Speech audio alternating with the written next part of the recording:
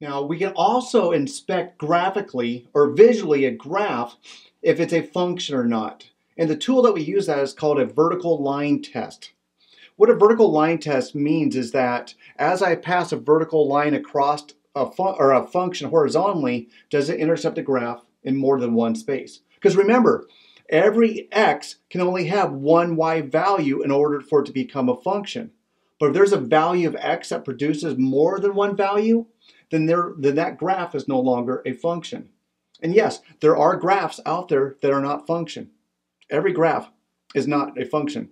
So to kind of show you what a vertical line test does, I grabbed my son's Louisville Slugger here, and just imagine what's going to happen. As I bring this vertical line horizontally across the graph, it's a function as long as it only intercepts the vertical line in one space.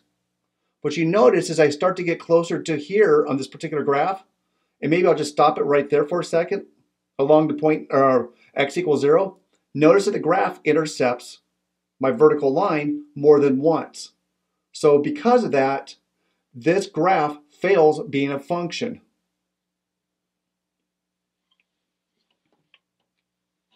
So you can look at that on lots of graphs. A graph of a circle.